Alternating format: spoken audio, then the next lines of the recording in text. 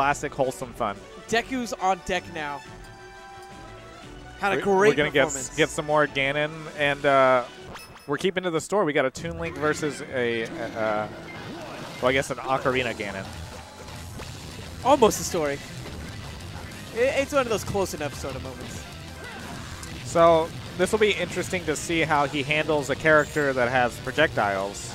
I know Lucario has the Shadow Ball, but that's one little slow projectile.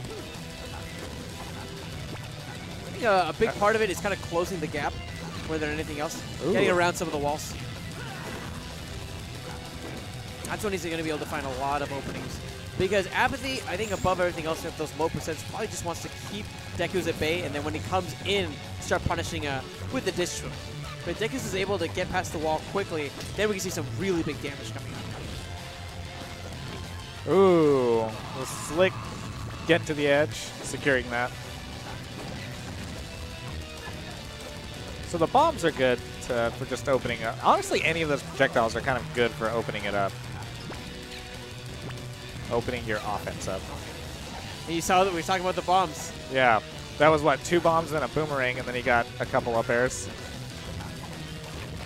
Put some good juicy percent there on Dekus. And like we said, UNT crew. I think that Dekus has had the time to play against Apathy before. So it's not a matchup where he has some unfamiliarities. He knows what to do. It's just a matter of whether or not he can execute the game plan. Ooh. Great usage of down tilt. Run up, stayed at a safe distance. You know, Dekus could have done a get up attack and it would have hit him. That's what actually from Dekus as well. Doesn't get a whole lot out of it, and here comes the damage. But whoa! Actually ends up shield grabbing and getting a little bit of damage himself. I guess I'm expecting a bit bigger punishes from both players. I think I'm liking what I'm seeing here from Apathy.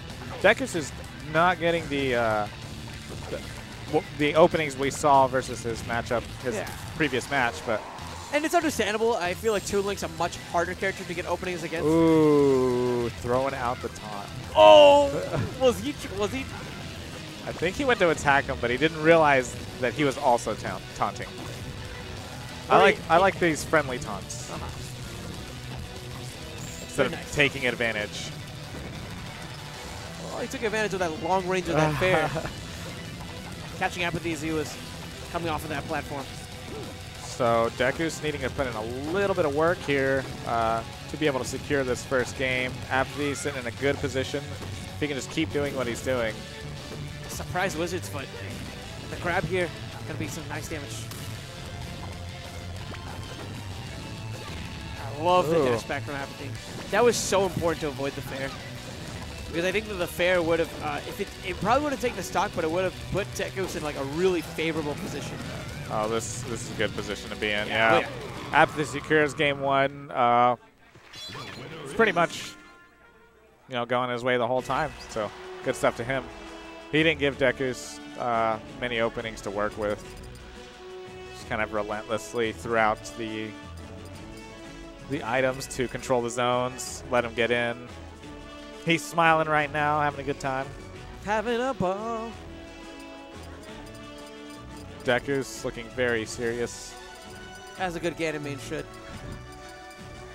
Probably not satisfied with how game 1 turned out. Let's see if he can bring it together.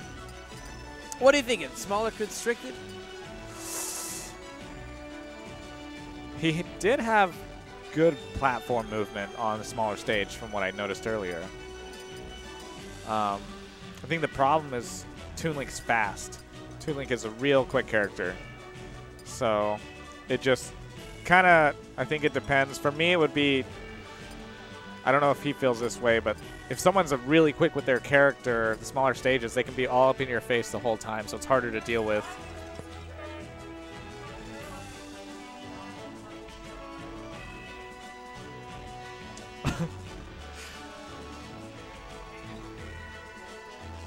So for anybody who likes Super Smash Bros. Melee, we're having a regional tournament this weekend. That's Dime. Right. It'd be so exciting. Tune in to, well, that one's going to be on twitch.tv/tourneylocator.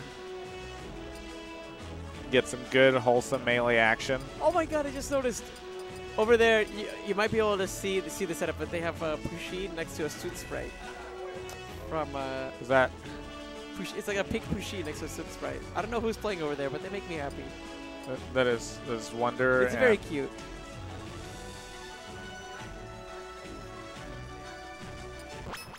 Wow, that was literally the longest stage selection.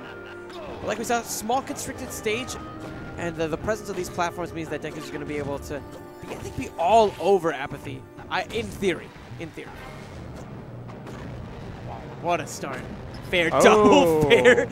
Taking that real quick. I'll give him the fundies. Give him the. Can you reach out there on the camera? I can't. Oh, okay. But know that I'll give him the fundies. Ooh, interesting usage of that reflect.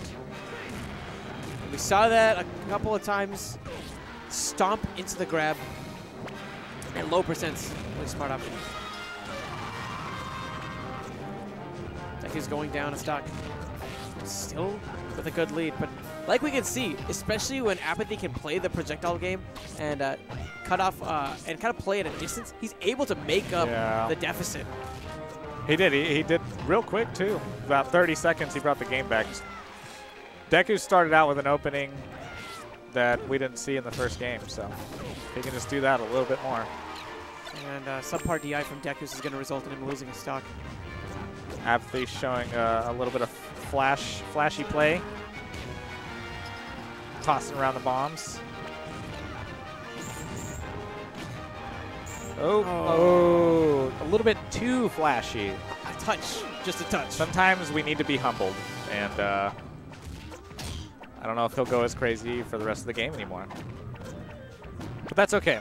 That's what happens. Apathy creating a little bit of that separation and finally coming in with some of those disjoints. And the sequencing of aerials there was just something really to be marveled at. And then continuing along with that boomerang, getting a bit more extra damage before Dekus can use that up B, make it back onto the stage. He's put in this corner right now, and that's definitely not where somebody like Ganondorf really wants to be. As you can see, using the side B and coming up just short of recovering onto the stage. So I had my eyes over there on Apathy, and I was waiting to see what happened, but Dekus just lost his stock. So, once again, in a deficit.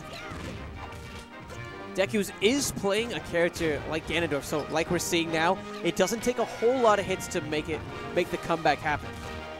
But how he's going to find the hits really is the question. That's the opportunity. Apathy, with an error in the item game, gives Dekus all the time in the world that he needs. Starting the combo for Dekus. But it did not take the stock, which is very, very valuable for him. My god! We saw... Wait. We saw the artifacts come out. Yeah, I don't... Strongman? Beijing Strongman? What was that? Even Apathy can't believe it. He's saying that it was shiny. I should have taken that stock. So sad. I haven't seen somebody... That's just the crazy... we'll just pretend these guys know every little thing about the game. I haven't seen... Dekus was counting the frames. Yeah. Ooh, that might have been really bad.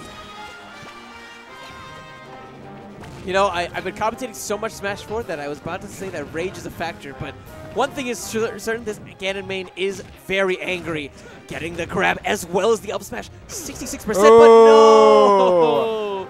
I didn't think he would just fall down. He'd fast fall down air, weaves through the platforms, and hit a Ganon.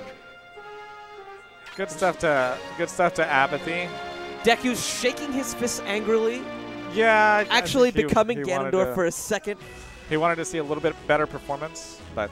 Understandable. I mean, he had some really beautiful, beautiful moments tonight, but it's kind of sad to see him come up short in that second game, especially when he was making that comeback. Yeah. Good stuff to Apathy. He had solid play.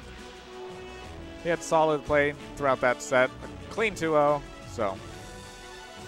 I actually need to hop on.